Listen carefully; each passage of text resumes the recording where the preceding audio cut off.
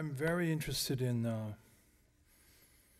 the nature of violence and culture, and is it inevitable that culture must be founded on violence?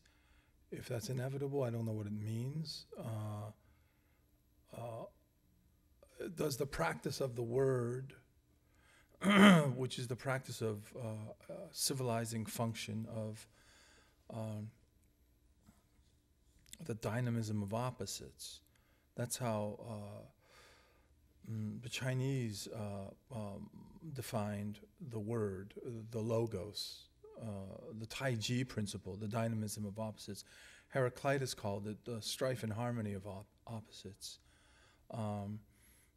The writer of the John Gospel called it the word. And so the practice of the word is the practice of the dynamism of opposites, which is the founding principle of all manifest reality, physical and psychological. The question is, in the Judeo-Christian tradition, the myth goes, Cain kills Abel and builds the first human city. In the Latin tradition, Romulus kills Remus and builds the first Roman city, implying that all first cities are built by murderers. Is that necessity? That all cultures maintained by murder, pillage, colonization, you name it.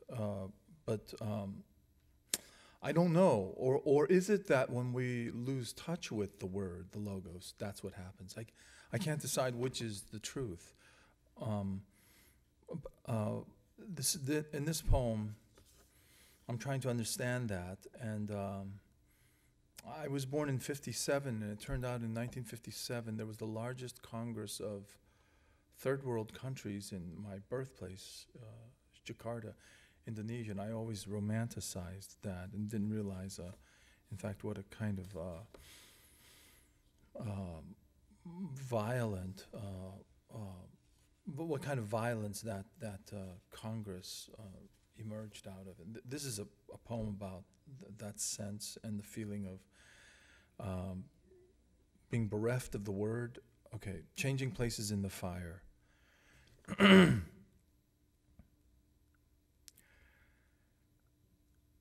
What's the word? She cries from her purchase on the iron finial of the front gate to my heart. The radio in the kitchen is stuck in the year I was born. The capitals of the world are burning. And this sparrow with a woman's face roars in the burdened air, air crowded with voices, but no word, mobbed with talking, but no word, teeming with speech, but no word. This woman with the body of a bird is shrieking fierce, buzzed volts in the swarming babble. What's the word? This evening is the year of my birth. The country has just gained its independence. Social unrest grows rampant as the economy declines. Under a corrupt government of the army and the rich come years of mass poverty, decades of starving children, and racially fueled mayhem. Word is armed squads raping women by the hundreds. Word is beheadings, public lynchings, and riots.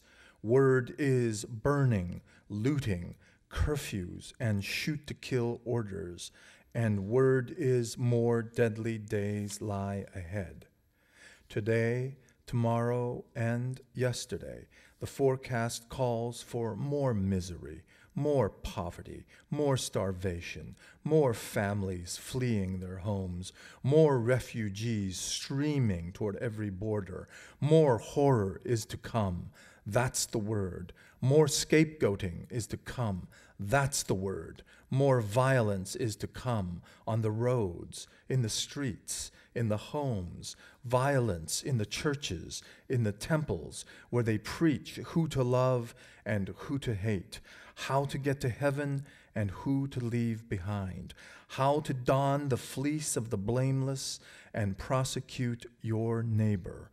All against all is to come. That's the word.